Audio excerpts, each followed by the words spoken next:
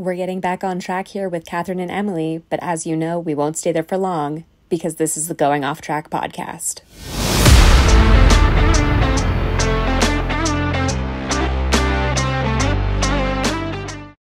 Hello, and welcome back to the Going Off Track podcast. I'm Kathryn, that's Emily, and we've been working on this episode for months. Let's not say we. Let's say you. You have been working on this episode. I will give you all the credit here. Yeah, this was definitely a me-driven series that we are going to be starting, but I really wanted to do it. No, and I'm happy to oblige, happy to learn. I want to know more about F1, but I don't necessarily have all the time to go back and watch an entire season. So I'm happy to ask the questions for the people and learn and, you know, let you watch it for us. So exactly. You. So in this case, I watched every race from the 2016 Formula 1 season, so you don't have to. Thank you. I appreciate it. You're welcome. Yeah.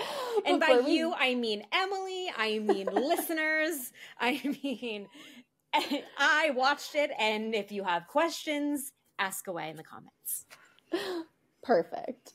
Well, I'm going to ask some of my questions here on the podcast, but yeah, definitely ask in the comments. Reach out to Kathryn if you've got any questions, queries, or doubts about the 2016 season. And before we dive in to the 2016 season, Kathryn, I want to know why specifically you chose 2016, because when we talked about this originally, you're like, I have this really cool idea. I'm going to watch old seasons and recap them on the podcast. I thought it was a great idea. You picked 2016 to start. So why 2016? The answer, in short, is Nico Rosberg. Nico Rosberg is the 2016 world champion, spoiler alert. But he was driving for Mercedes, and he made it very clear and makes it very clear to this day that he beat Lewis Hamilton in equal machinery en route to his championship. That is Nico Rosberg. Every time he does an interview, he brings it up in some way. And I really was just like, I need to see the context for this. And I had known that they had a very challenging professional relationship when they were teammates, and that they didn't always love each other, and it wasn't the best of experiences. And so I really just wanted to relive that and see what really happened in 2016 to bring, myself, more context when Nico Rosberg makes his digs at Lewis in media interviews these days. See if it's actually warranted or if it's just like really blown out of proportion. I mean, I knew it was warranted, and it definitely was warranted. But just like, every sport has their big rivalries, and this is one of the biggest, especially in more recent years. And I really just wanted to see what it was all about. Well, there you go. Good enough reason for me. Exactly. Okay. So 2016 doesn't seem like that long ago. I'm still convinced 2000 was like 5 years ago. It was now 24 years ago, which is insane. So 2016 was 7 racing seasons ago. But we still had some familiar faces. Can you kind of set the stage for us grid-wise? So who was on the grid at that time? Who's still on the grid? Who was on the grid that like maybe we are semi-familiar with because they just recently left the grid? Who are we working with here, people-wise? Yeah, so 2016 was the year of my quarter-life crisis when I quit my sports job. And while that was happening, these guys that we know today were on the grid in no particular order, but we have 11 drivers: Sergio Perez, Nico Hülkenberg, who back then were teammates on Force India, which is now Aston Martin. Fernando Alonso was with McLaren. Lewis Hamilton was with Mercedes, as we know. Esteban Ocon was brand new to the grid. He was a mid-season substitution. Daniel Ricciardo was still at Red Bull. Max Verstappen started the season at Toro Rosso before going to Red Bull, and we'll talk a little bit about how that happened. Kevin Magnussen was at Renault, which was the season before he made his way over to Haas, where he is now. And Carlos Sainz was also at Toro Rosso. Valtteri Bottas was with Williams. Recently off the grid, drivers who were driving back then, we've got Sebastian Vettel, everyone's favorite. Kimi Räikkönen, also everyone's favorite. They were both driving for Ferrari that season. Romain Grosjean was with Haas. Nico Rosberg, as we know, was the world champion with Mercedes. Daniel Kvyat started at Red Bull, moved to Toro Rosso. Jenson Button had his, it was a pretty rough last season of his driving career. And then Felipe Massa, who is known now for his current litigation against the FIA for the 2008 World Championship. This was his, at the time it was his final season, but then he ended up driving in 2017. So this was the penultimate season of his storied career. Awesome. Very familiar. Yeah. Which is crazy because, like, in F1 silly season, people move in seats all the time. They move around. People leave the grid. But we still have a lot of people that we're familiar with that were, 7 seasons ago, which I wasn't anticipating there'd be that many. Like, when we actually count them out, it's a lot more. Yeah.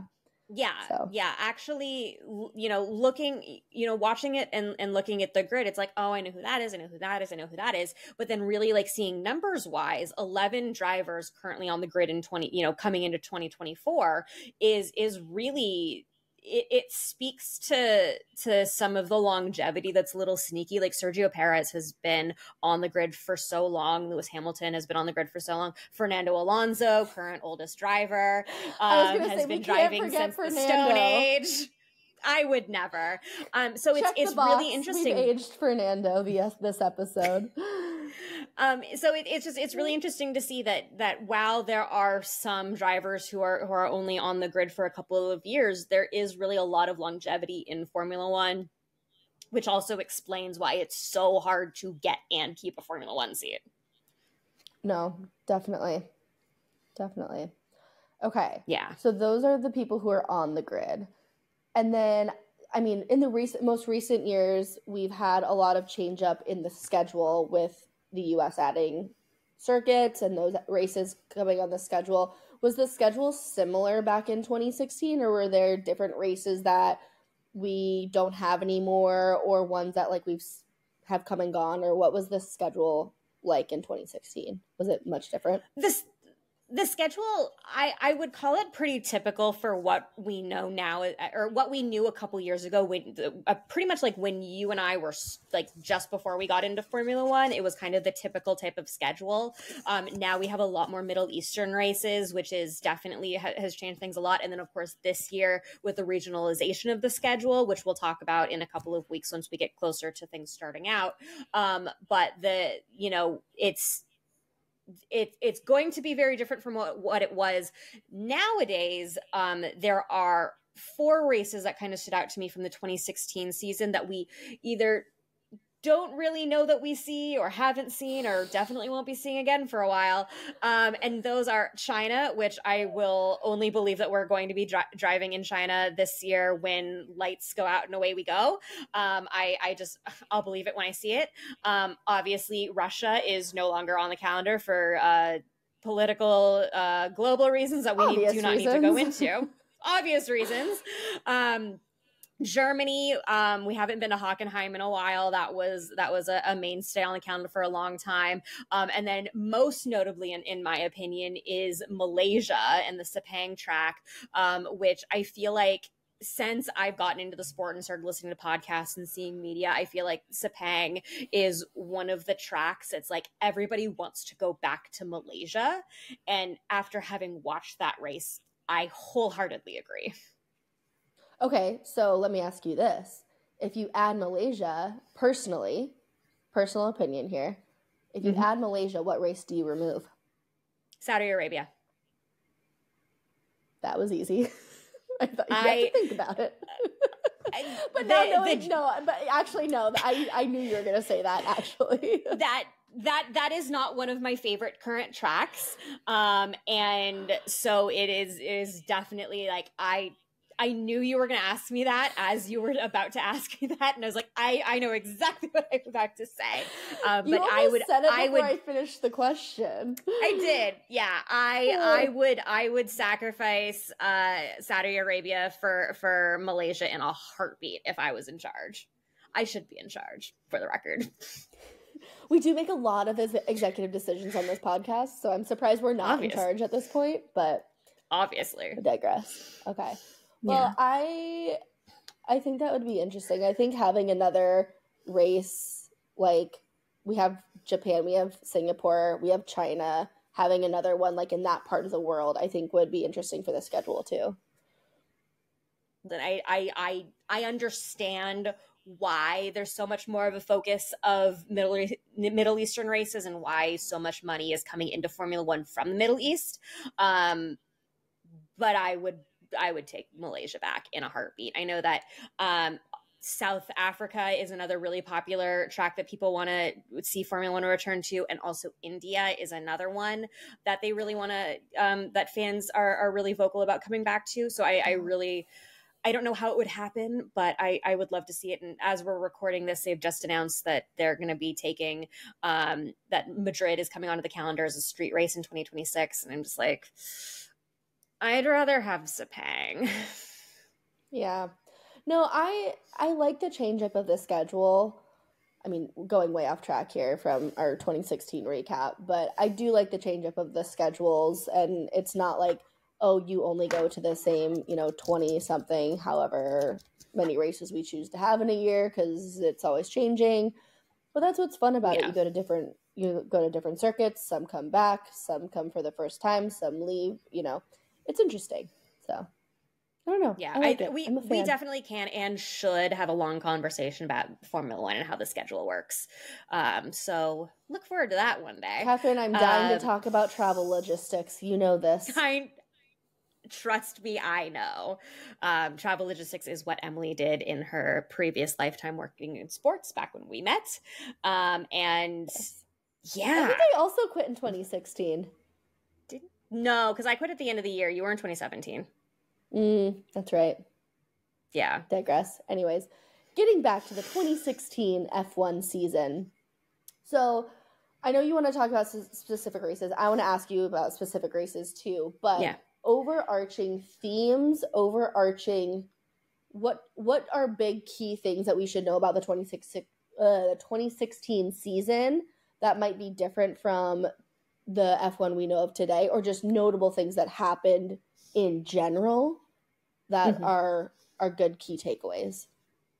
Yeah. So what was really the first thing that I thought of when I started the first race of the year, I can't forget this, was the rear wings of the cars are so much smaller, and it just it was really like. Obviously, we know that every few years we go through a cycle of regulations and what the cars look like and how they're formed. And, the rear wing of a car is so important and so prevalent now. But back then, it was so much smaller. And it was just like, how do the cars go fast with that rear wing? And the answer is the cars are slower back then, because the cars have never been faster. And that's how time works. And that's how development works. So it was really interesting. There was no halo back then. This was the second to last season without the halo. And I'll talk about that a little bit more in a minute when we talk about must-watch races. The other thing that really stood out to me was how many more cars are lapped each race, and how many more drivers have to navigate through blue flags and traffic.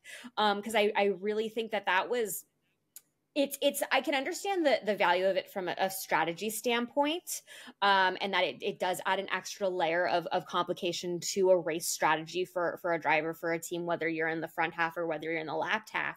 But I'm really glad that we don't have 14, 15 cars that say plus one lap at the end of the race when you're looking at final results. I think that's definitely one of the top things I've noticed. Question just for clarity here. So what you're saying is back in 2016, there was a larger delta between P1 and P20 than there is now. Got it. Yes. Well, the other thing is it was P1 to P22.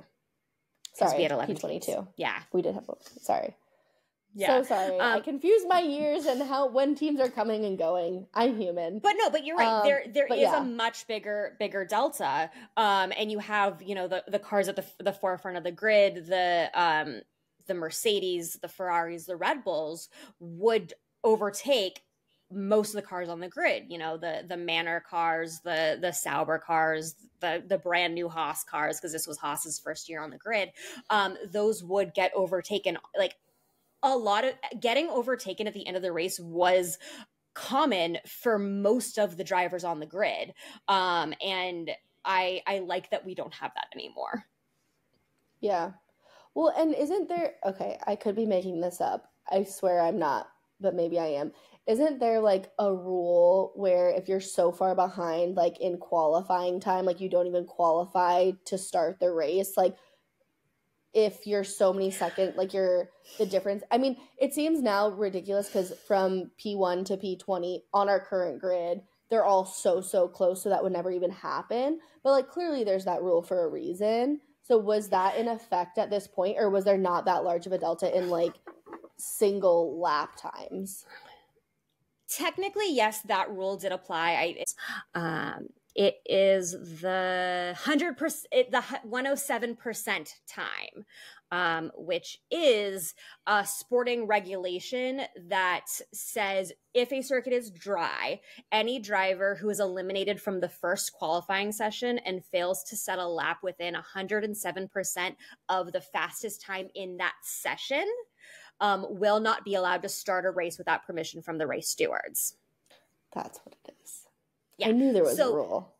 So technically that rule exists, but they haven't applied it actively in a long time, and they were not applying it this season. There were a couple of times where there was like maybe one driver did not, because he had a mechanical failure in Q1 and could not set a time. But the steward just said, yes, you can race. You're going to be in the back of the grid.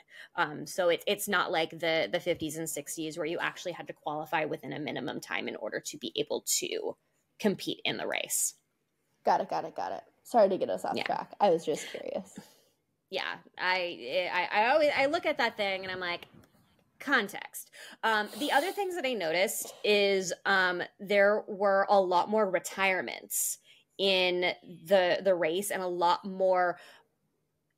less reliability of the cars on the grid. So you could see, 6-7 cars that were retiring. Some of them, sometimes it was crashes, sometimes it was just, a brake wire issue, or, the car, in the case of Lewis, once his car exploded, kind of. So it's just the reliability factor back then was a lot different from what we see now, where the cars are by and large a lot more reliable, unless you're driving in like an Alpine or an Alfa Romeo. I'm sorry, a Stake. And there were only 2 races with no retirements at all throughout the entire season of 21 races. That seems crazy, but it also makes sense. Like 7 years of advancement, really working on safety for like everyone, including the driver, which obviously would make the car more stable and reliable if you're trying to protect the driver. The halo was introduced, like we were talking about. So I guess that makes sense that, it's more retirements than we see today.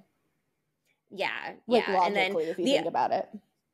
Yeah, logically, and also just kind of like it was just, I'm glad we don't see it anymore. There are a few like minor things. Here's a big thing that I'm glad we don't have to deal with anymore. But 2016 was in part of an era where the radio usage was heavily restricted by what engineers could tell their drivers.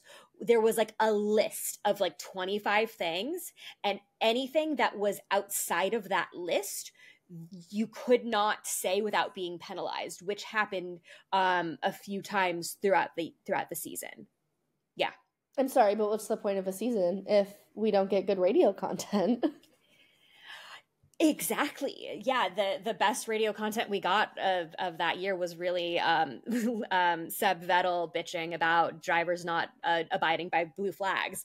But to put an example, if there was an issue with the car that a driver could fix, like changing a setting on a steering wheel, his engineer could not say, "Here's what you need to do to fix it." Like, you would have to figure it out yourself. And we wonder why there were more retirements. Also that, yes. Yeah, there was one race where Lewis was really struggling and there was an issue, and basically the answer was he had to figure it out while also driving 150 miles an hour.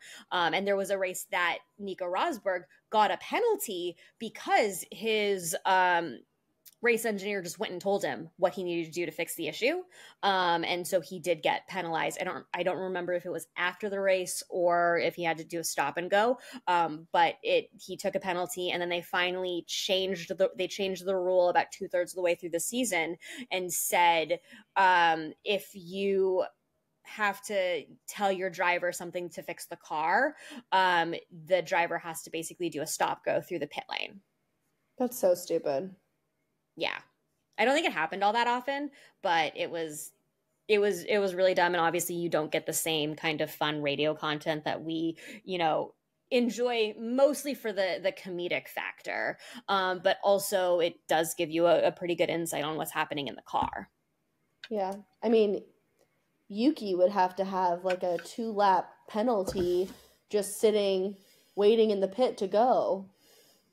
Yeah, well, Yuki's probably going to have a couple penalties this year for saying curse words if that rule is going to be enforced, which dumb, I don't like it.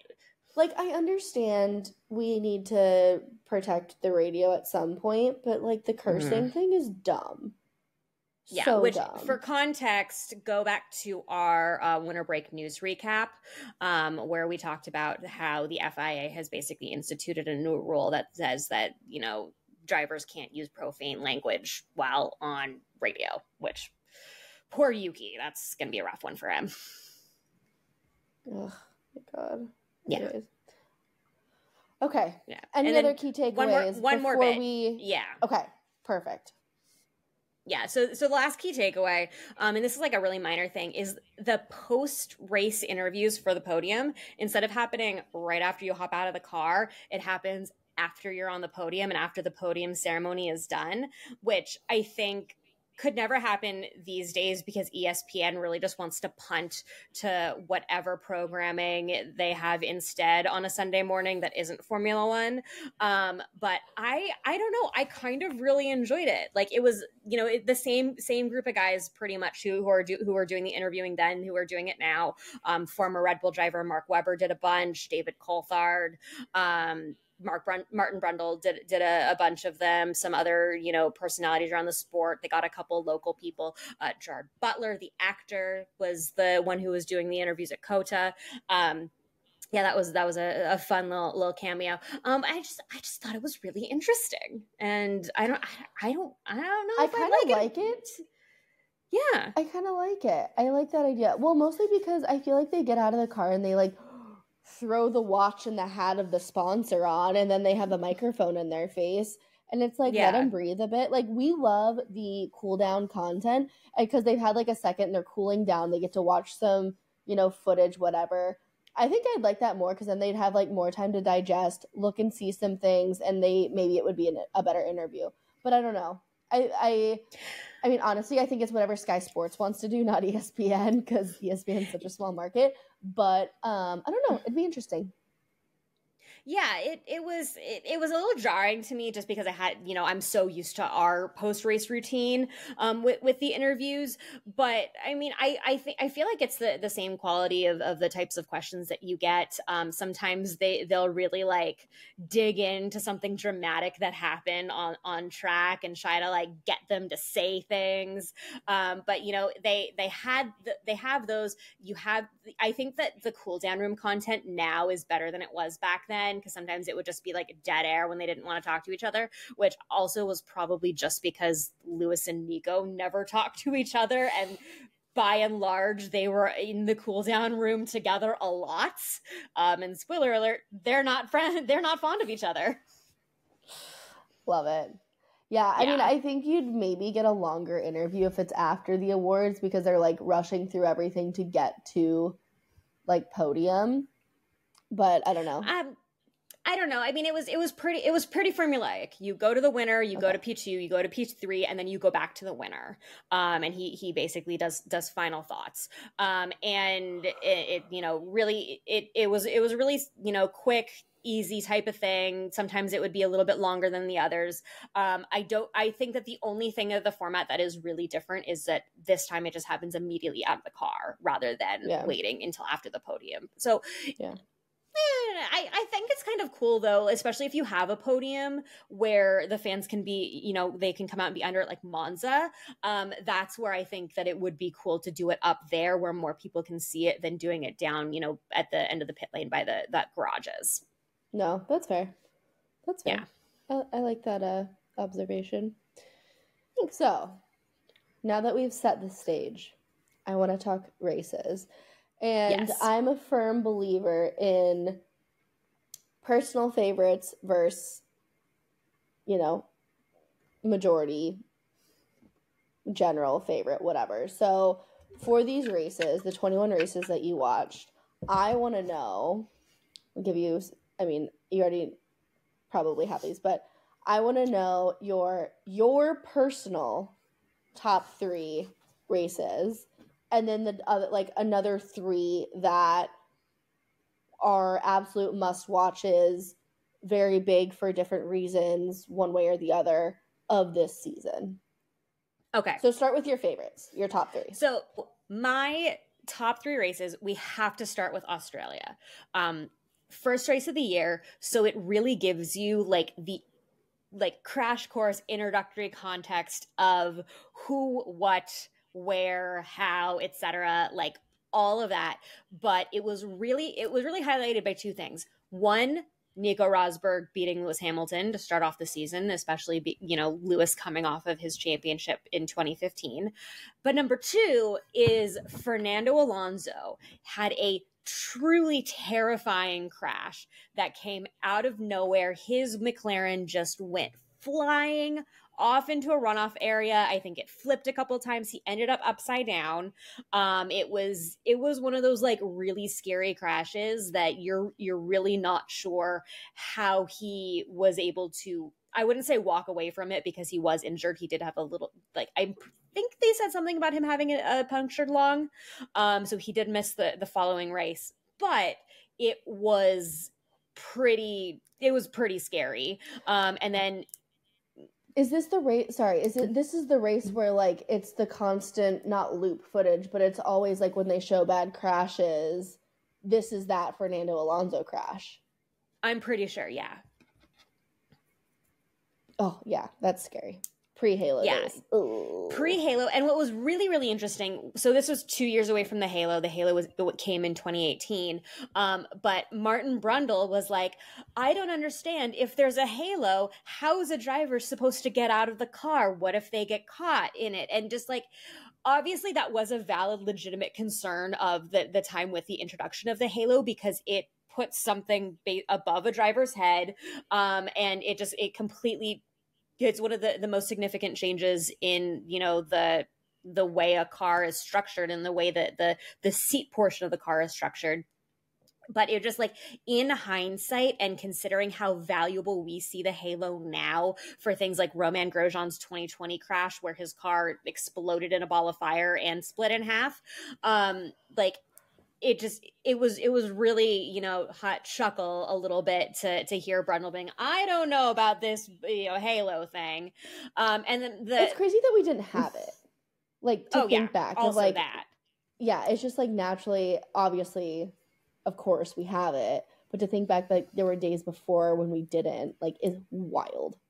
Yeah, like, you know, NASCAR has, you know, roll bars built into the vehicle, but they're nothing built into the top of there hadn't been anything built in the top of a Formula 1 car in, you know, in the somewhat likely event of the Formula 1 car rolling over. Insanity. Yeah. what if we didn't have the halo that one time that Max's car basically ended up on top of Lewis's head? Or Exactly. Zhou Guanyu's Silverstone. Oh, that would have been bad. Really bad. Yeah. And then the other big takeaway from that race was it really goes to show you that the Ferrari we have today, with the questionable strategies and the pain-making feelings of that Ferrari fans go through, that we have no idea what Emily goes through week in and week out. That is a fact of the team, and Ferrari made some typical Ferrari strategies back then, and that really told me that this is something that we have seen for most of the seasons that Ferrari has been in Formula One, and it is not something new that we have today. It's in our blood, Kathryn. It builds character. It is. Let us have this. Sure. Like, keep it on your side of the fence. We don't want it. It's all yours. Red Bull doesn't need it. They have their own problems. Okay. So Australia. That's one. We need two more races. So give me another one. I have to go with Christian Horner and Jerry Halliwell Horner's anniversary race in Spain. I think you mean Ginger Spice, but continue. Yes. The Ginger Spice, Mrs. Horner. Spain 2016, the race day was their 1-year anniversary. And not only is that a reason to watch the race, but primarily it is a reason to watch because of the drama at Mercedes. There was the iconic first lap crash between Rosberg and Hamilton that just set off, like, the amount of times they were cutting off to cameras in the Mercedes, hospitality area, their RV, back and forth, important people coming in, Toto going up, an angry, still helmeted Lewis going up, Nico going up, Niki Lauda, who was a special advisor to the team, going up there to have their little meeting, their little post-mortem of one of the more recent and most embarrassing Mercedes moments of all time.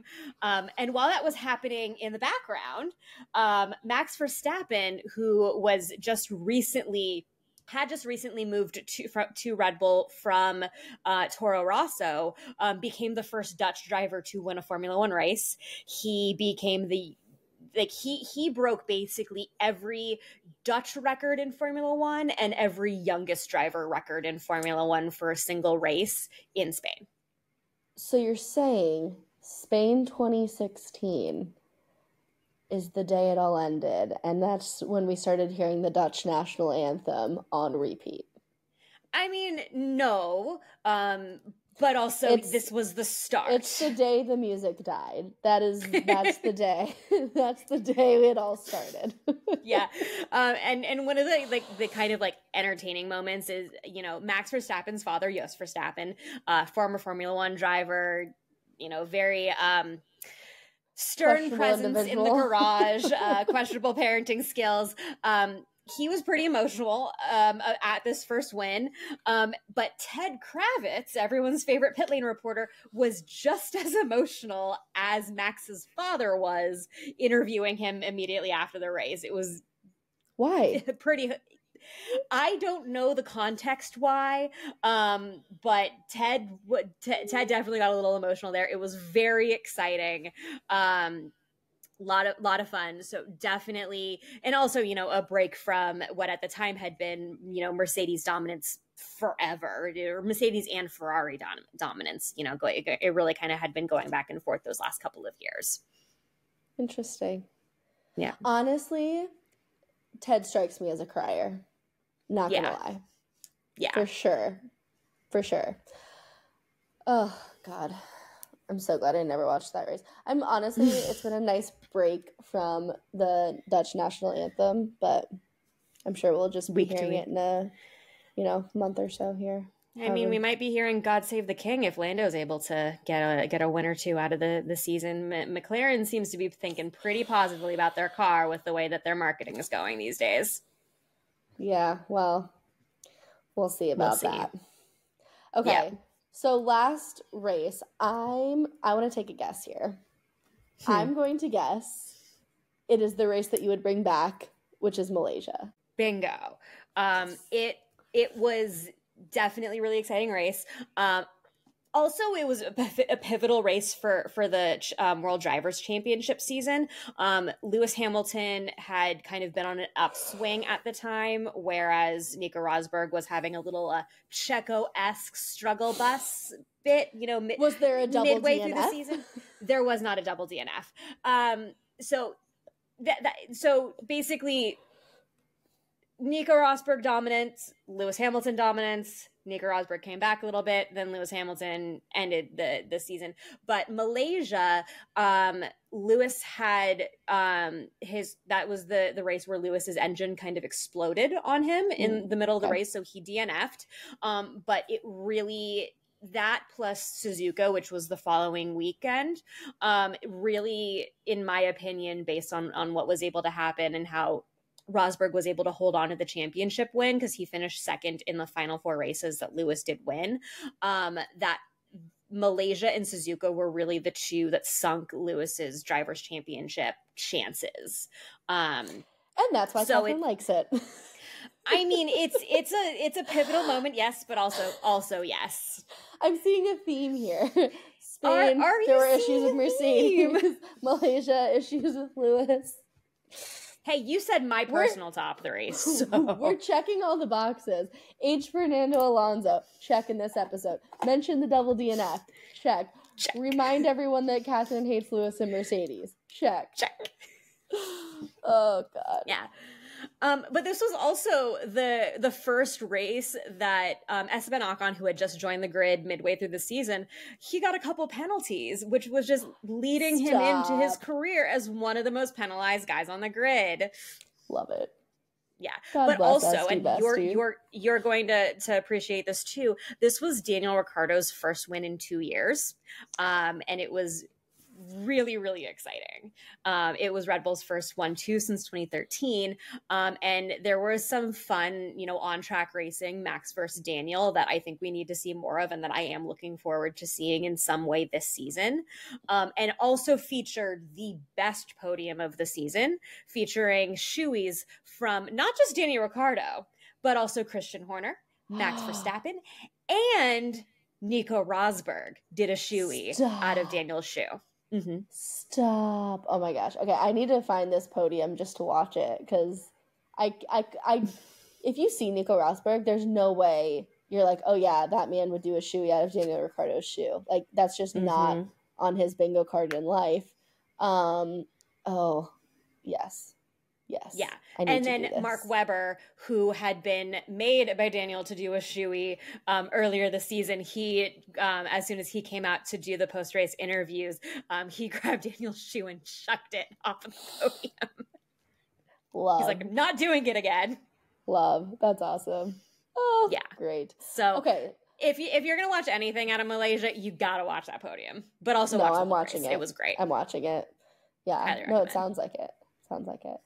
Okay, yeah. So those are your personal top 3 favorite for reasons we won't reiterate. Mercedes not doing well. But what are some other, let's not do some because we could talk about the other, 18 races, but what are 3 other races that were pivotal, big highlights, races we should talk about? Yeah. So first one is Monza. Monza, it was a really key mid-season battle between Lewis and Nico. Lewis was up 2 points in the Drivers' Championship at the time. The podium was next level awesome. Like, and there was a Ferrari driver on the podium, so it was amazing.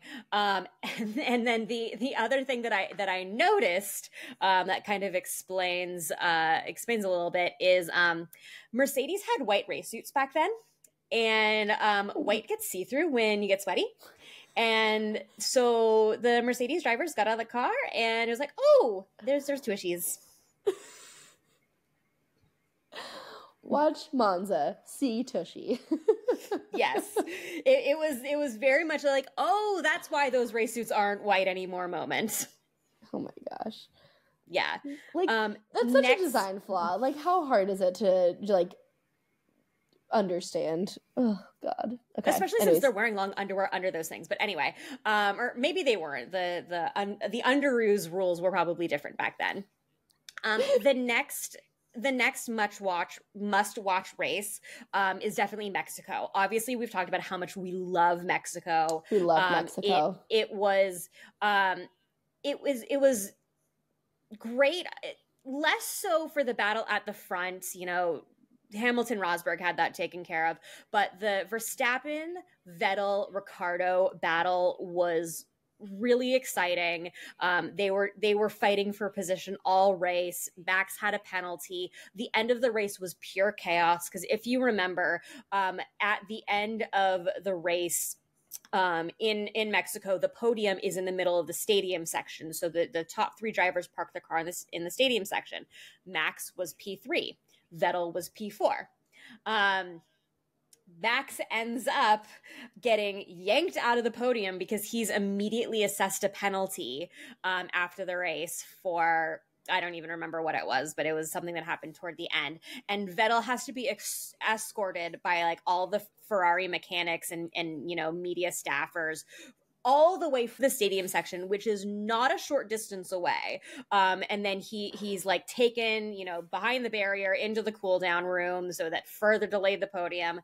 And then and then he was on the podium for the first time in a while. But to note is that following the race, Vettel also lost P3 because he had said some inflammatory verbiage to race director Charlie Whiting about his battle with Verstappen.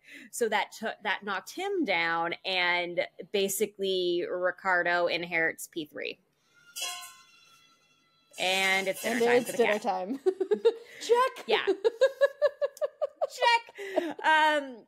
So it was quite the chaotic ending to the race, and it's definitely one of those you should check that out. I mean, having a driver get yeeted out of a cool down room is not something you see very often. Well, it's like this last season where it's like, Fernando, you were P3. Just kidding, it goes to George. Just kidding, it actually goes back to Fernando. Yeah. Oh gosh, lovely. Oh, yeah. Seb. And then, last but not least, Abu Dhabi. I wouldn't. It was, so that was the race that decided the championship. It was one of those, you know, one of those years where it did go down to the final race of the year, and it was pretty dramatic. Lewis was ahead of Rosberg. The criteria-wise, there were 4 ways Nico could win, and there were 5 ways that Lewis could win. Maybe it was reversed. One of the two. So there were a lot of different scenarios at play, but the biggest one is that if Lewis won, Rosberg could finish 3rd and still be okay. Ultimately, he finished 2nd, but Sebastian Vettel was on Nico Rosberg's back the entire last 15 laps of that race. And Lewis was on cruise control up at the front. And he was directed by his race engineer, Bono, to speed up a little bit. And Lewis just didn't respond. Because the benefit is it would have given Nico a little bit more breathing room. Right. And that, so he could, you know, better fend off Vettel. And then behind Vettel was Verstappen, but had Rosberg been overtaken by Vettel and Verstappen, then Lewis would have won the championship. And Lewis was basically doing everything possible to back Rosberg up to put that situation in play. And then Paddy goes on the radio and says, Lewis, please speed up, give Nico a hand here. And Lewis basically responded with, I like my speed. I'm good. What a G. Yeah, what a G. The Rosberg fans were not thrilled. Nico was definitely also not thrilled. And, you know, Seb was just doing anything possible to get a better result for Ferrari, especially since Ferrari had fallen down the Constructors' Championship standings to 3rd, and just giving them every bit possible. They also had a bit of a fall off, you know, midway through the season. And it led to an awkward as hell cool down room. I mean, there had been a lot of awkward cool down rooms, but this cool down room, you've got really, really happy Nico Rosberg and really, really not happy Lewis Hamilton, and they are just not looking at each other. And we wonder why the interviews these days are awkward. Yeah. I mean, like, and it also led to like a really like downer of a podium. One of the things that stood out is obviously the first place trophy is big. The second place trophy is smaller. When they were handing out the trophies, Lewis obviously got the first place trophy, and then Nico accepted the constructor's trophy and lifted that to celebrate his World Drivers' Championship win. And then the person who had come up to accept the constructor's trophy for Mercedes, he took the P2, and they eventually traded back. But like, it was one of those things where like you knew Nico did that on purpose to hold the bigger trophy. Oh, yeah. Yeah. Oh my God. And it was just like it was obviously like Nico was incredibly emotional. Lewis was just like not happy. The two of them were like, you know, cordial. They were made to shake hands and, you know, and pretend that they were supportive of each other, but it was very cringy. Nico, when he was asked about the race, he's like, "Oh my God, that sucked. I'm so glad that's over."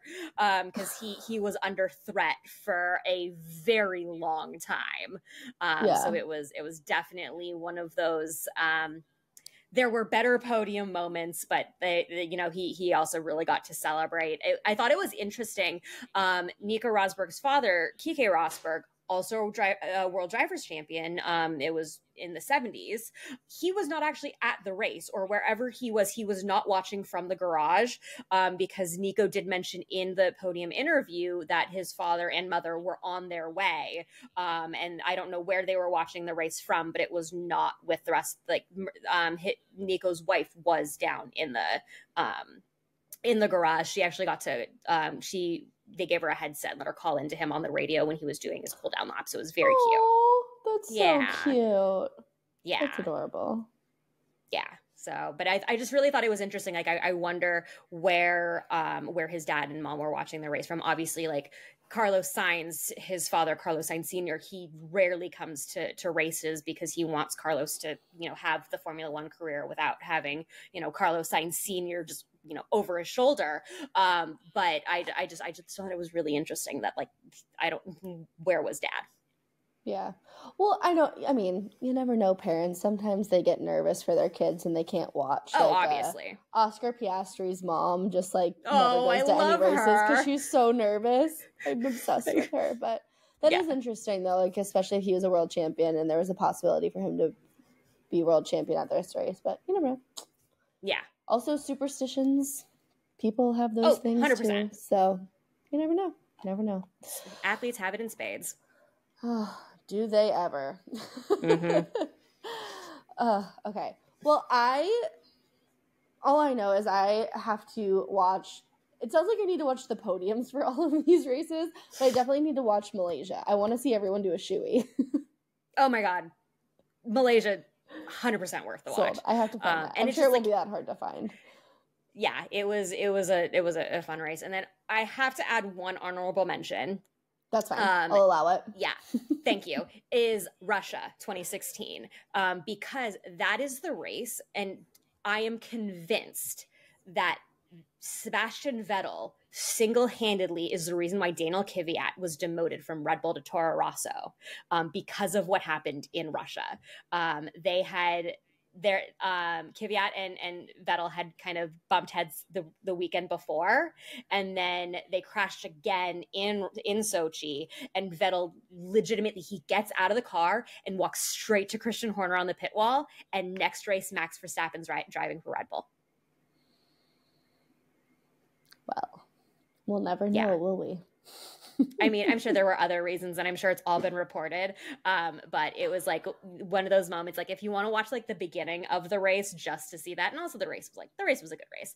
But yeah, and Vettel and Horner have had a very close relationship. Obviously, Sebastian Vettel won 4 world championships with Red Bull before going over to Ferrari. But the way that he just marched to Christian Horner, race is still happening, and is like, you got to do something about your boy. It was great to see.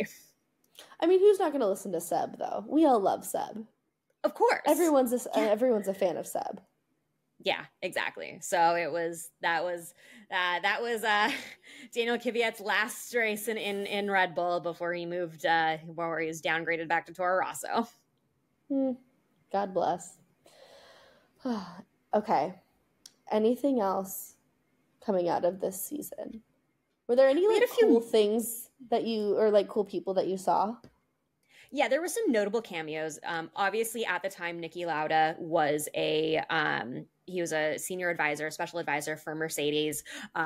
Lewis Hamilton has talked about, his, influence over his career, all of that.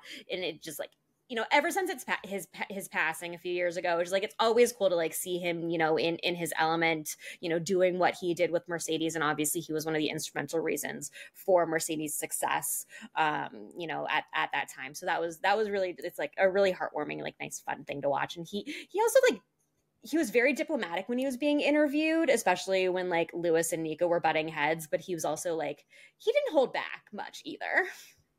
That's fun. Yeah. Some honesty on the grid. Yeah. We also had some sightings of a very, very young Pierre Gasly toward the end of the year, hanging out in the the Toro Rosso garage.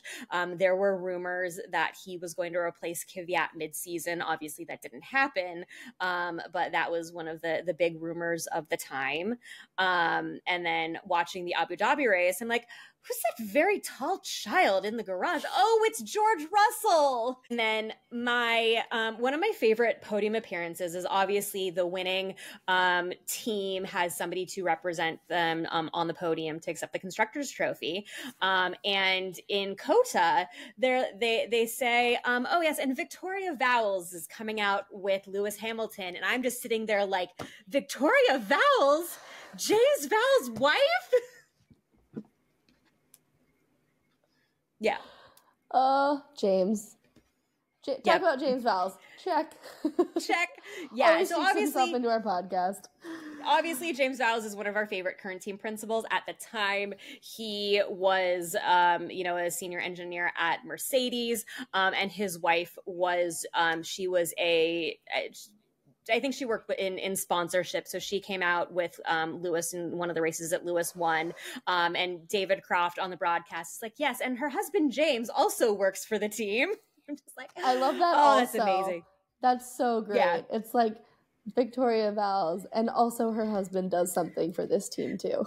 Yeah, also he's kind of a big deal. And it was really cute. So Rosberg was he finished P2, so he was next to her on the next podium. And so she accepts the trophy and just kind of holds it. And Nico's like, hey, hold it up. And so she lifted it over her head. It was like, that was like a really like adorable moment. And then they absolutely dunked her in champagne. Like sure they did. They just went after her. It was great. That's awesome. That is awesome. And then on a little bit of a, not surprising, but also kind of downer moment that we have talked about plenty of times is there was a Martin Brundle grid walk incident also in COTA. I was going to ask you if they did grid walks, like if you got to re-watch the grid walks or what was all included in the rewatch. So I forgot to ask you about the grid walks. Yeah, so they did not, unfortunately, they were not able to show, so the structure of the replay, at least of 2016, is after the intro video starts and they, go into, what the track looks like, and Crofty does his read of, the turns, the DRS zones, that's where the broadcast starts, and then it dives into the pit. So it's after the anthem and after all of that stuff that you see in the pre-show. And of course the grid walk, and the COTA 2016 grid walk most notably had Venus Williams snubbing Martin Brundle. So he has been snubbed by both Williams sisters on an American grid. I just don't think, the grid walk works in America for him. I don't think we really, as Americans, I don't think we appreciate what the grid walk is. No, the Americans. Because if you watch like Americans who know, like celebrity Americans, who know Martin Brundle, like Michael Douglas, like sought out Brundle to do the grid walk and like did it. And Gordon Ramsay always sits and talks to. I mean, granted he's British, but still sits and talks to him for as long as Martin wants to talk to him. Like European celebrities get it. what was the ungodly painful one? Machine Gun Kelly. Like, yes, oh my yes. God. I was like, stop, make it stop, turn it off, it's so bad. But no, Americans just don't understand it. They don't appreciate it. Americans need to learn to appreciate the grid walk. It's a 10-second soundbite. Like that's all it doesn't have to be, it's not dinner and a movie. It's a 10-second, I'm really excited I'm here type of thing. And it's Martin Brundle. Like, let him live. Another thing, speaking of Martin, is if you want to turn this into a drinking game, which I do not recommend, but it would be take a drink every time Crofty or Martin called Max Verstappen the teenager, in quotes, during that season. Oh my God. I'm sure it happened every single race multiple times. Oh, yes. Yes. Love. So I have another question about this. I have a lot of questions, but they're just like ruminating in my head and I can't quite formulate them. But I know that you have several friends and also your dad that you talk to about F1. Did you rewatch this with any of them, or like do this process with any of them, or did you just do this on your own, or did you talk to anybody throughout this process? Because we did not talk. So for everyone who wants to know, like, we did not talk at all because I didn't want to like get up. She would like reach out and DM me in Instagram because we don't talk in any other form, and be like, oh my gosh, this race, oh my gosh, I'm watching, oh my gosh. But I wouldn't know any like what she was watching or anything like that. But did you talk to anyone officially about any of this while you were doing it, or did you just like silo yourself? Primarily siloed myself. The one thing that I would find myself wanting to do is, obviously, you and I DM all the time when we're watching a race. During races, I'm also always texting with my dad because he's watching in California. One of the things that I felt myself doing is like, Lewis would make a comment about how his tires were gone on the radio, and I would have the urge to just like grab my phone and be like, ugh, Lewis is bitching about his tires again. And then I'd remember that I'm the only one watching this race right now, and that nobody has the context for that but me. I wish you would have messaged me and been like, oh my God, can you believe that radio call? And I'd be like, I'm sorry, it's a Tuesday. I don't know what you're talking about. I know. So at one point I texted my dad. I'm like, I was about to text you, Lewis is whining on the radio right now. And then I realized that I'm watching China 2016 and you have no context for what the hell I'm talking about.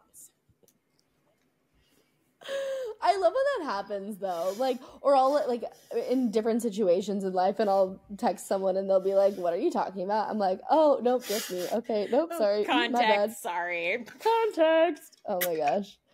Yeah. Oh, I wish you would have, because for some of this, because you did preface and give me context. Sometimes you'd be like, oh my gosh, I'm on the 6th race of the season and there's a lot to talk about or stuff like that, but I wouldn't know anything else because we wanted to keep it very like separate. So secret.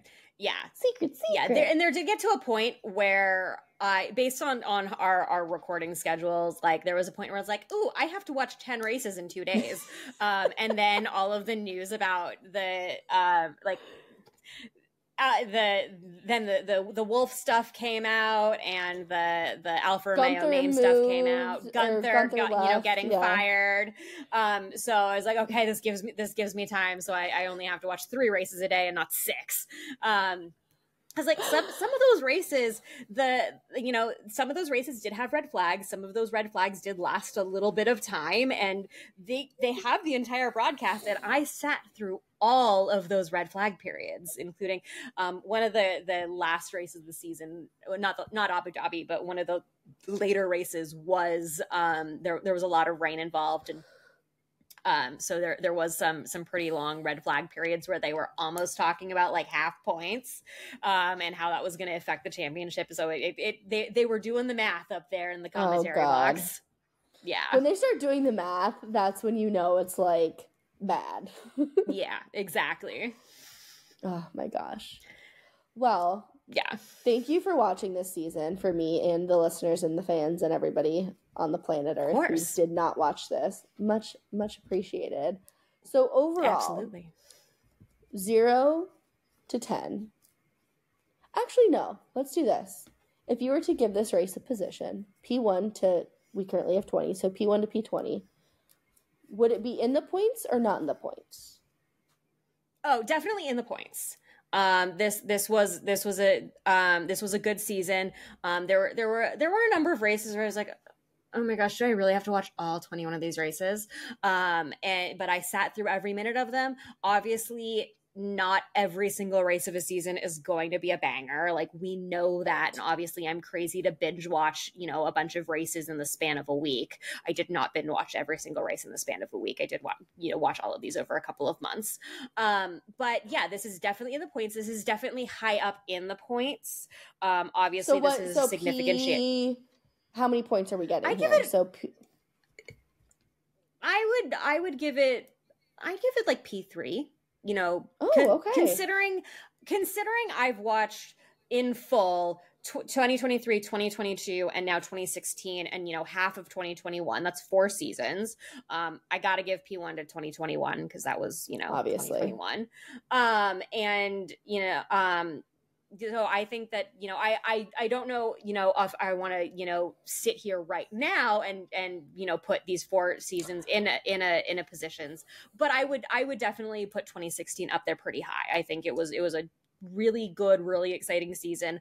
Obviously the Mercedes dominance is very similar to what we're seeing right now with the Red Bull dominance, but it was definitely worth a watch and obviously historically significant. But if you're gonna watch 6 of the 21 races, the 6 that I listed plus the one honorable mention, highly recommend. Perfect. Well, yeah, are you up for another season? Oh yeah, let's do this again. Okay, I'm gonna pick your season this time. Okay, hit me with it. I feel like I liked your pick of Nico Rosberg's world championship, 2016. I feel like we do 2010 because we've been mentioning Seb a lot in this episode, and that's Seb's first world championship. So I think that'd be a good season. Plus, I think it's going back even further to different regulations. We're getting even further back. Maybe 2010 we don't have 11 drivers that we're familiar with. So I think 2010 would be a really interesting season for you to watch. Yeah, I'm into it. All right. I will watch every race of the 2010 season, and at some point we will have an episode and talk about my thoughts. We need to give you a few more months to watch it. Yes, this will not be coming out anytime soon, but it will come out at some point. Eventually. It's an off-week episode sometime in the upcoming season. Yeah, exactly. We are promising another F1 recap of previous seasons. TBD on the release date. Yeah, you gotta give. I have an amount more free time than Emily does. We know that is a fact. But this was still a lot of races, and I have a lot of CSI New York to rewatch, so I need a little bit of time. Wait, I'm sorry. We're gonna pause on that. You're a CSI New York fan? Oh my god, it's my favorite of the CSIs. No, everyone knows Miami's the best. Horatio, don't get me wrong. Are you kidding me? I love Miami, love Horatio Kane. Take off sunglasses, make witty comment, put on sunglasses, cut to opening credits. But CSI New York has a special, special place in my heart. Gotta love the blue tones, gotta love the New York City of it all. But anyway, coming up next, we will have our getting back on track. We got a lot of current events to talk about, so we will be bringing you another winter break news roundup, formerly known as, soon to be known as, Visa Cash App something or other. Maybe we'll see. Oh god, the renaming, it's gonna be weird. The teams. I swear, our new in 5 years, all of the team names are gonna sound like American football plays, 99 red short swing cut dagger or something like that. They're so over it. It's gonna be stupid. But anyways, I really enjoyed this episode, even though I feel like I did not add anything to it. I'm so glad we did it. This is a perfect demonstration of mine and Kathryn's relationship and how busy I am versus like how much time she has to watch a whole season. But no, yeah. I also like think it's interesting to hear other people's perspective on races and like why I should watch something, because I don't blindly like watching things. I like to read the reviews, you know? So now that I know this is a P3 season, and now that I know this is a P3 season, I'm more likely to watch it, especially some of the podiums. So yes, I really enjoyed this episode. But that has been our episode, the F101 recap of the 2016 season. It's the end of the episode. Thanks for going off track with us, guys.